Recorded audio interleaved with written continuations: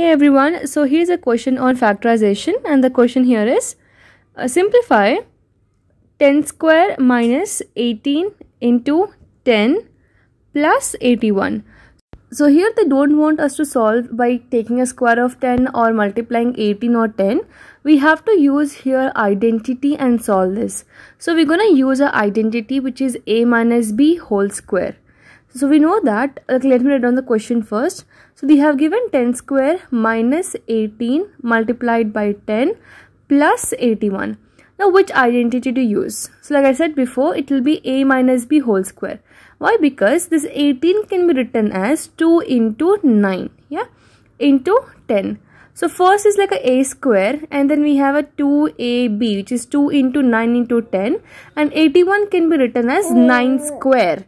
So we got like a square minus 2ab plus b square. We're going to compare this with like a square, and this is b square. In between we have a 2ab. Okay, so in place of a we'll get 10, in place of b we're gonna get 9.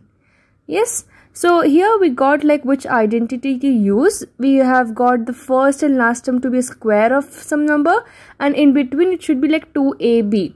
Now since there's a negative sign here, it will be a minus b whole square.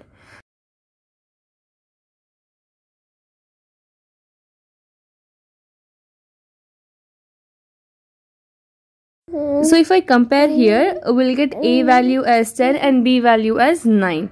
So we can write down this 10 minus 9 whole square. So 10 minus 9 is 1. So we'll get here 1 square. And 1 square is nothing but 1. So we can write down here 1. That's it. So we have used only one identity here, which is a minus b whole square. And a minus b whole square is a square minus 2ab plus b square, or you can write down a square plus b square minus 2ab. Anything will be fine.